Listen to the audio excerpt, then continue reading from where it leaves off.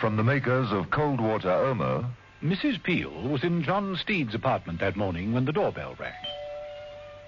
Mrs. Peel opened the door to find herself staring at the postman. Morning, miss. Registered parcel. Just down here, will you, please? Yes, certainly. There you are. Thank you. Thank you, miss. Mrs. Peel moved back into the room. Ronnie Westcott's body had been removed from behind the settee. Mrs. Peel sat down and studied the parcel. On the back was a label. She read, B. Bumble and Company. A gift from George Reed. Best British honey. Now, what the devil does that mean?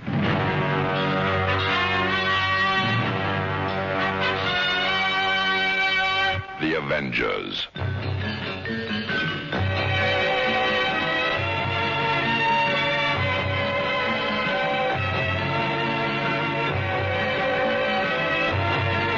John Steed and Emma Peel, The Avengers.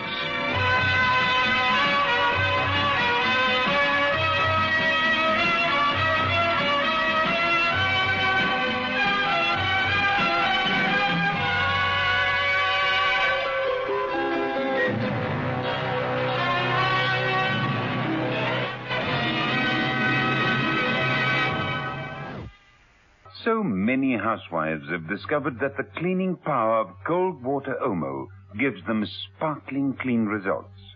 Mrs. Joyce Whelan of East London has this to say. I've tried it, and it works beautifully. I tried it on my children's clothes, on the general wash, and I noticed straight away that things were cleaner. Since then, I've used nothing else but cold water Omo. Once an Omo user, always an Omo user. Omo cleans best. Keep your complexion soft and young-looking with the creamy, moisturizing lather of Lux. Like Claudia Cardinale, choose Lux. Lux, a beauty treatment as you bathe.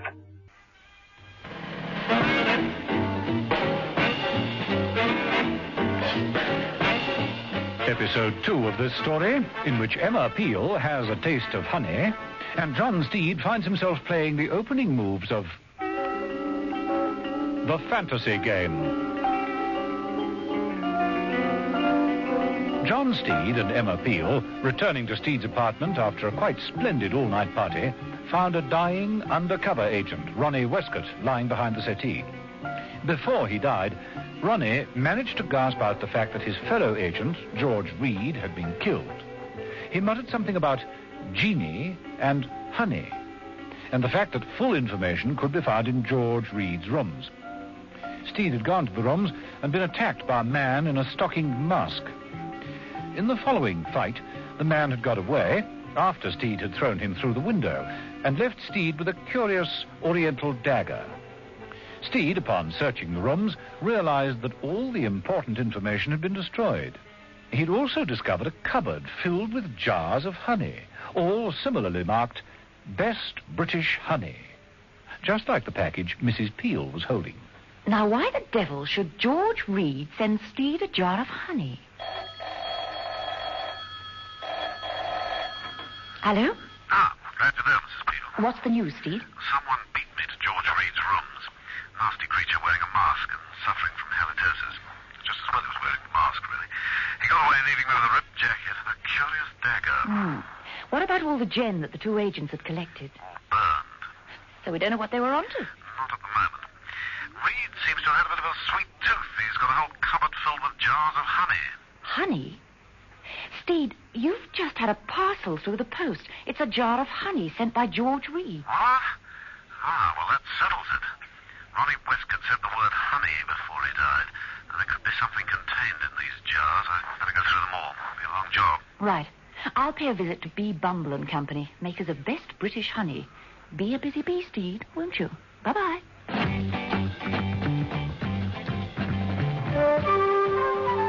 The Turkish gentleman, who was known as Arkady, was a health fiend and spent a considerable number of hours in the local health centre. He was there, concealed to his neck in a steam box, when Vincent reported his recent encounter with Steed. So you left him there. That was very foolish, Vincent, very foolish. Now grab that towel and wipe my forehead. Yes, of course. But I did destroy the files, Mr. Arcady. Nevertheless, there may be a general hue and cry. We must continue to cover all traces. Yes, Mr. Arcady. The honey shop. Bernie. Yes, sir. Now go with Vincent. Vincent, take Bernie with you. You seem unable to look after yourself. Now take him and go to the honey shop. Check up there. You know what you have to do. Yes, Mr. And don't fail this time. And tell him to get me out of this sweatbox, please. Now.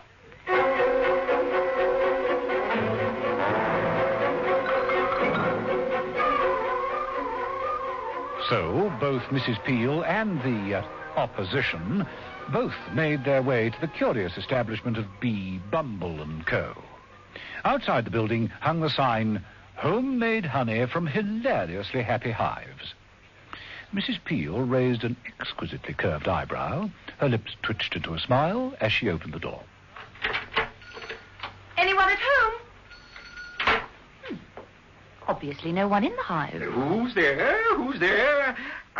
Good morning, dear lady, good morning. Good morning. Mrs. Peel found herself confronted by a rotund, cheerful little man who wore a beekeeper's hat with a veil and a long white coat. Oh, forgive me. I've been attending to my little charges, my bees, buzzing round their hives, so to speak. Must be exhausting work. Oh, but rewarding, you know. Yes. Reward always at your service. Oh? Treat my little bees like little children, for after all, make bumble honey. Now, dear lady. Can you arrange that? But of course. That's what encircles the globe. Syrup in Sweden, nectar in Nyasaland, honey in the Himalayas. You just give me the address, and I'll dispatch it post-haste. How much do you wish to send? Just a jar or two. Of which particular kind? You see, our six-legged friends are very versatile. I have 365 different kinds of honey. Just imagine. Breakfast toast for a whole year, and never the same flavor twice. Except in leap year. Oh, quite so. Well, I thought this would be rather nice. Mrs. Peel produced the honey jar sent to Steed by post. She handed it to Bumble, who peered at it short-sightedly. Yes. It was at this point that the shop door opened. Vincent and Bernie entered. Oh, I'll be with you soon. Won't keep you a moment, gentlemen. Now, let me see. Yes, strength 3, pure syrup without wax. 2 jars, you said. Well, now, if you'll just put the address on these labels... Yes, of course. That jar was sent to me by a friend of mine, a Mr. George Reed. Vincent, who had been studying bottles of honey on various shelves, immediately took notice. Perhaps you know him. Mr. George Reed? Reed. Oh, no, dear lady, I'm sure you'll understand. We get so many customers, you know, so many. But this was sent only the day before yesterday. The postmark on the package says... Oh, a day before yesterday. Well, in that case, of course, I wouldn't remember him. And you, dear lady, must be mistaken. But I'm not. I can't be. Oh, but you are. The day before yesterday, I was at the Bahrainian embassy, making a personal delivery of my delicious honey. And this shop, dear lady, was shut. Are you sure? Of course I'm sure. Now, will that be all? Yes, thank you. You will see that the honey is dispatched right away, won't you? Oh, of course. With Bumble, there's never a fumble. Never fear, dear lady, never fear. I'll try not to. Granny, follow her. Follow the girl. You know what to do. Right.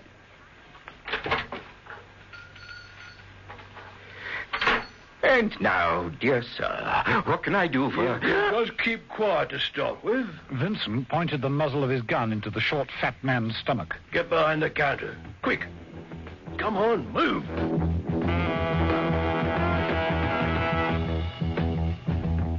Poor old Steed. He'd been investigating the contents of those honey jars for hours. He was still clad in the dinner jacket from the party of the night before. Lots of empty jars surrounded him as he pitched yet another quantity of honey down the sink in George Reed's kitchen. The telephone rang. Steed resisted the desire to wipe his fingers on his torn jacket. He licked them instead and headed for the phone. Hello? Hello. Is that Mr. Reed? Mr. George Reed? Speaking. Who is this? We haven't actually met, but I am Ponsonby Hopkirk. Ponsonby Hopkirk of QQS. Yes. I understand that you made an appointment to see me at the QQF this morning. Well, I wonder if you might make it a bit later. Say 12 o'clock. Would that be all right? Yes. Perfectly. Good. I'll see you later then. Mr. Hopkirk, this is silly of me, but the QQF, I've quite forgotten the address. Beaver Street, Mr. Steed. 10 Beaver Street. Yes, I know, but, hello? Are you there? Hello? The QQF? Beaver Street?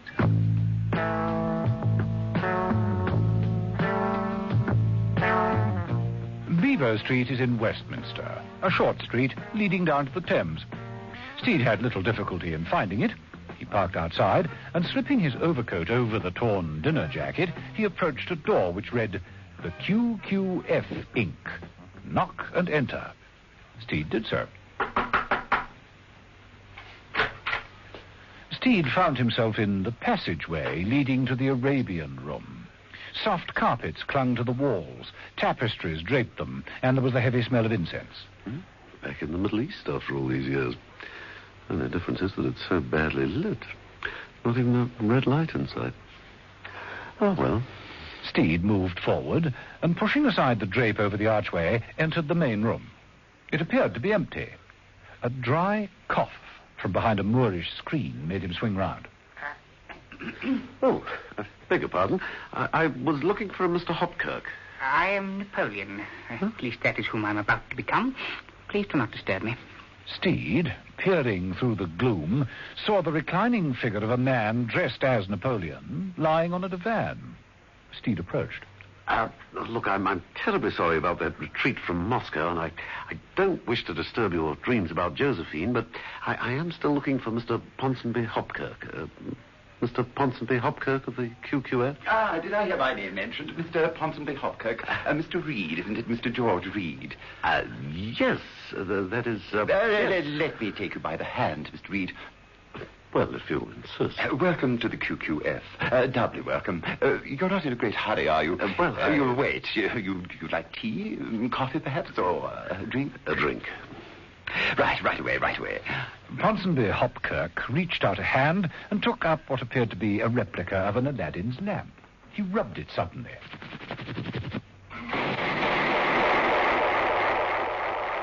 Hey, presto.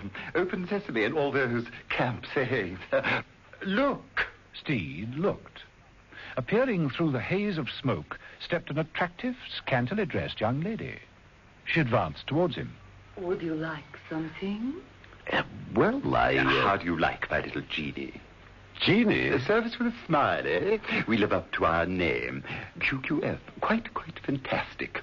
We live out everyone's fantasies for them, and so relieve the emotional tensions. Tell me, are there any fantasies we can do for you? Well, at the moment, I think I've got my brain full. Do you mind if I sit down and think all this out, Mr. Ponsonby Hopkirk?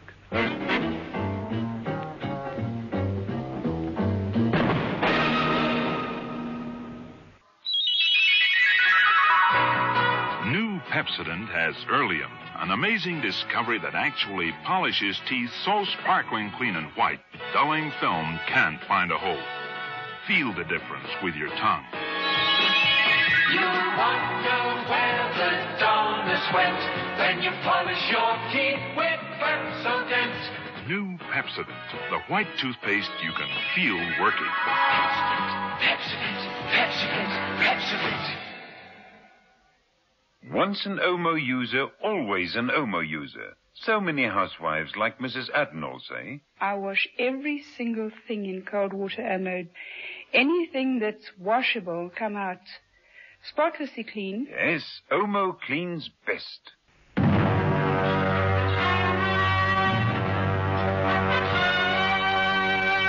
The Avengers.